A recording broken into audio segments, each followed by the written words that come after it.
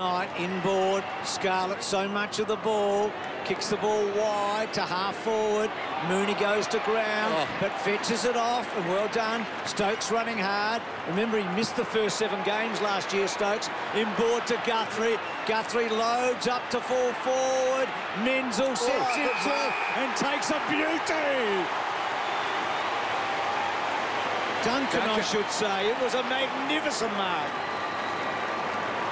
Great show of strength. Often it takes 2 or 3 years and a couple of pre-seasons to get that core strength right. Mitch Duncan now coming into that stage in his career and was able to lock down, get his centre of gravity low.